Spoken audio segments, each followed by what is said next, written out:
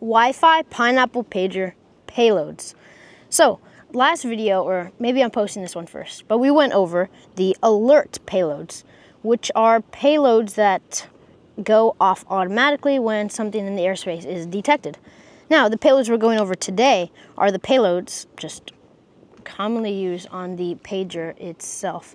So here we're going to be seeing, you know, a lot of that stuff because the payloads is what makes the pager go around, you could say.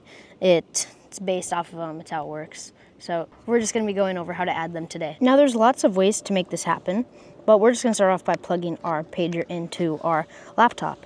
And I mean, there is going to be lots of stuff happening on here really. So let me get down onto the laptop itself and show you guys how we're going to be doing this. Because you could go the way of going to the virtual pager and installing each payload individually, which really just is a hassle, and I don't think anybody wants to do that. So what we're going to be doing is we're going to be downloading the whole catalog onto this pager in super simple steps. Let me show you how. Now there's different ways, like I said, that this can be done, but we're going to be using our laptop to do it. So the first step is going to be to get onto the virtual pager, which can be done by going to 172.16.52:1471. And then we're going to type in our root password, whatever you chose, and this is going to be how we could control the pager. And you can see in our payloads we've got nothing, so that's why we're going to be adding these on here. So we have our shell down here, but we're not actually going to be using this. You could go the way of going into your CD payloads, ls, we see our alerts payloads, and then we could obviously CD into our alerts, create a payload in here for whatever file you really want. You could do a deauth flood detected, but we're not going to do all that work, okay? So what we're going to do is we're going to download FileZilla. Now, I'm on Mac, so, I mean, yeah, I know, it's Mac. So I use FileZilla. There's a bunch of alternatives. This is just the one I really recommend. So on FileZilla, you really just get on here, and it's going to ask you to create a host.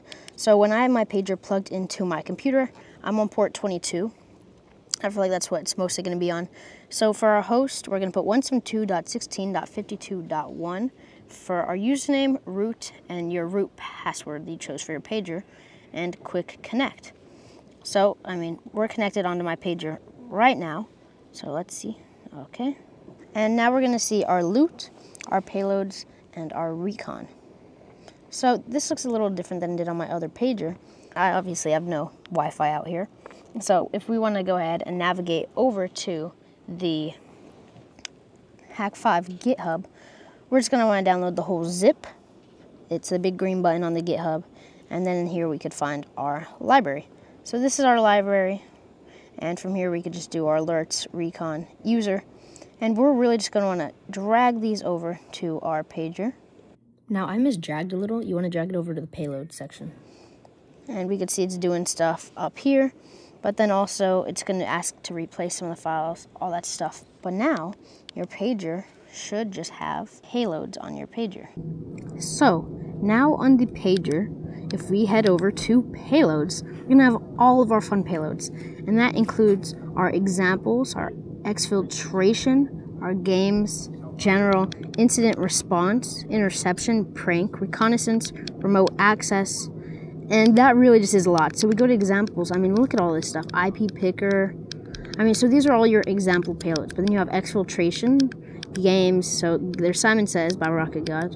But in general, we have a bunch of our stuff. Log viewer, DNS lookup, ping, network status, ship connected clients, trace route, update our payloads, incident response. We don't have anything in here yet. But I mean, you could constantly update your payloads by just going to the Hack5, dropping them in, replacing the old ones, and then boom. Prank, chaos engine. When we launched this, I don't even know what starting a chaos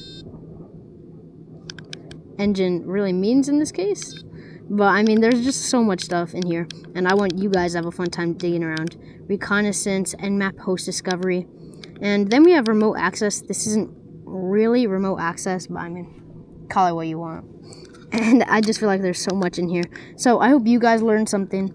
I hope you, yeah, I don't know. I just had so much fun with this pager so far. And I cannot wait to get into Pine AP, into I think I already did recon. One thing to say real quick if you like this mod that I did to my pager with the antenna, on about January 12th is the date I'm heading for, you're going to be able to ship in your pager to get 3 antennas added onto your Wi-Fi Pineapple pager. Now, there's going to be a bunch of different options you could choose from, but this is going to increase the range by crazy. I mean, I went around war driving with the GPSU block, which can be included if you choose that option with the pager when you ship yours into ARCHLABS. But not only did I get 1,200 networks with an antenna, when prior I got 200 driving the same route. So that's going to cover your 2.4 gigahertz antennas and both of them into one antenna. You're going to have your 5 gigahertz antenna and you're going to have your 6 gigahertz antenna. And this really just is going to turn your pager into a powerhouse. So stay tuned. More coming with that soon. And I'll make a video talking about it later. There's so much stuff with here. But that is it for this video. Make sure to like, subscribe, and I will see you guys next time. Videos every Monday, Wednesday, and Friday. And like I said, on ARCHLABS, there's going to be something big coming soon. So stay tuned. Bye.